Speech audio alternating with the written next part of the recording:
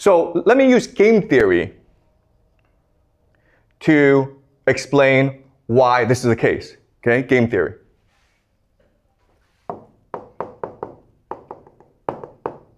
So in game theory, we discussed before how when you have a game where there are millions of different players, okay, the secret to win this game is cheating. And you do that by forming secret alliances, right? So these three do it. The problem is, this is actually pretty obvious. We understand this rule. So guess what? A lot of people form secret alliances. Okay? So to win this game, if you want to win this game, you have to be part of as many powerful secret alliances as possible. You have to be the intersection of these groups, okay? So you're here, but you're also here. You're also here, okay? But as we discussed previously, these secret societies have developed systems to make you loyal, to make you obedient, to make sure that you will never betray them. So the only way around this problem is to create multiple personalities. Right? Because literally, you're a different person in a different circumstance. And therefore, they're never able to figure out what you really think. Spies have the skill. Okay? When spies are being recruited, the one skill that they're looking for is dissociation. Is this person able to quickly dissociate from who he is? Lack of empathy, basically. They're all psychopaths, basically. Okay? So in real life, in a game, it's a person with the most multiple personalities that wins out. The problem, though, is when we go back to Egypt, the pharaoh is born in that position. So now the question is, are you able to take a person and create multiple personalities from that person? And the answer is yes. Okay? So I'm going to show you how. By the way, the word we use for this is psychopath. Okay? All right? If you have multiple personalities, you're a psychopath. All right. So I'm going to show you how they do this in Egypt. Remember, a pharaoh is born into that position, and so now the priests who control the pharaoh, they have to train that priest to have multiple personalities. The mystery today is, how would they do this? And again, we don't know, but I'm speculating how they would do this. Okay, so if you look at mythology, Egyptian mythology is different from all other world mythologies. There's Greek mythology, there's Chinese mythology, there's Babylonian mythology, but Egyptian mythology, it's unique. Okay, so I'm going to explain to you the basic contours of the mythology. Very simple. So there are three main characters in the mythology. There's Ra, the sun god. There's Osiris. And there's Horus. Okay, these are the three main gods that Egyptians worship. Ra is what gave life to the universe. He's a sun god. Osiris is the god of civilization. He built Egypt. Okay? And then Horus is the god of kingship of empire. He's the one who brings stability to the throne. Okay, so there are different stories associated with Ra, Osiris, and Horus. Ra, what he does is every night he goes into the underworld and he fights the serpent, Opithus. Every night, Opithus, the serpent, he's trying to swallow the sun to prevent the sun from rising. So Ra must kill him every night. Okay? And there are different ways that he kills Opithus. Sometimes he stabs Opithus with a knife. Sometimes he uses a lance. Sometimes he burns Opithus. Okay? Sometimes he strangles Opithus. But there are different ways that he kills Opithus. But rest assured, he kills Opithus every single night so that the sun can rise in the morning. If one day Ra doesn't defeat Opithus, well, you have a solar eclipse. Okay? The sun cannot rise. But rest assured, Ra will defeat him eventually. Okay? Eventually, Ra gives birth to Osiris. And Osiris is a great pharaoh. But his brother, Seth, it's pronounced Seth, okay, but it's spelled Seth. He is jealous. He wants the throne. So he tricks Osiris. One day he says to Osiris, look, I built a tomb, and this tomb is really comfortable. And so Osiris, oh, let me try. So Osiris jumps in the tomb, and he's like, whoa, it's really comfortable. And of course, Seth then closes the tomb, and then throws the tomb away. Now, good news is that Osiris has a smart wife. He's pretty dumb, but Isis is pretty smart. So Isis is now looking for Osiris. And Seth's like, oh, I can't allow Isis to find Osiris. So Seth cuts Osiris into 1,000,000 pieces, okay? So tomb, and then he cuts up Osiris and throws Osiris all around the world. But Isis is committed. So Isis goes around the world and finds all the pieces and reassembles him, okay? But she knows that eventually Seth will find them again. So she has sex with him really quickly, which gives birth to Horus. And Horus wants the throne back. So he goes to war with Seth. And they have a series of challenges, okay? And some of these challenges include drowning. So what they do is they turn each other into hippos. They go into the bottom of the river, and they see who can hold the breath the longest. They drown each other, okay, basically. But also, there's a challenge where Seth, can you see this word? Okay, R-A-P-E, okay? He will do this to Horus because it's a sign of domination. But eventually, Horus wins out, and he becomes the pharaoh.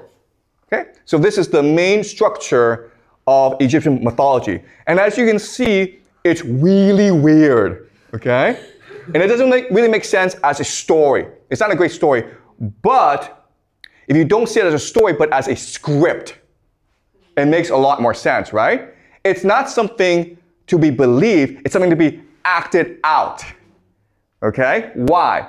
Because in Egyptian religion, the pharaoh is a literal reincarnation of Ra, Osiris, and Horus. And when you act these things out, you become the gods because you have their memories. Okay? So, how? Let me explain this, okay? I know you're a bit confused by this, but let me explain. So let's go back to Kant.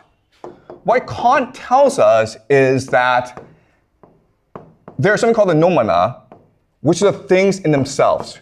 We can never know the things in themselves. We can never know true reality. We can only know the phenomena, which is the things we see. In other words, we cannot differentiate between what is true and what is false. So if you're able to control our experience, you're able to control our memories. Okay? So let me give you another example of this. Remember Monkey Island? On Monkey Island, we discussed this previously. 100 people are transported onto an island randomly, and they have to survive millions of flesh-eating monkeys. And this experience makes them strong, wise, and united. They're transported back to the real world, and together, they conquer the world together. But now the challenge is, how do I ensure that my children and my grandchildren inherit my legacy? And the answer is through ritual. Okay? So what you do is you take your children, you put them on an island, and you tell them a story, and then you give them psychedelics. Psychedelics are drugs that enhance your experience. So you actually believe the story is happening to you, okay? It's like being put into a movie, okay? And then you have these rituals that make you believe that you actually experienced this yourself, okay? So this is what we call programming. And this is the great secret of the human brain. Every human brain can be programmed in a certain way. Okay? So let's go back to the story. what's going on here? This is a recipe for programming the pharaoh into separate identities. All three of these individuals, Ra, Osiris, Horus, represent different identities. Ra represents the virtuous hero, right? Osiris represents the passive victim. And Horus represents the vengeful child. Okay? Does that make sense? Okay?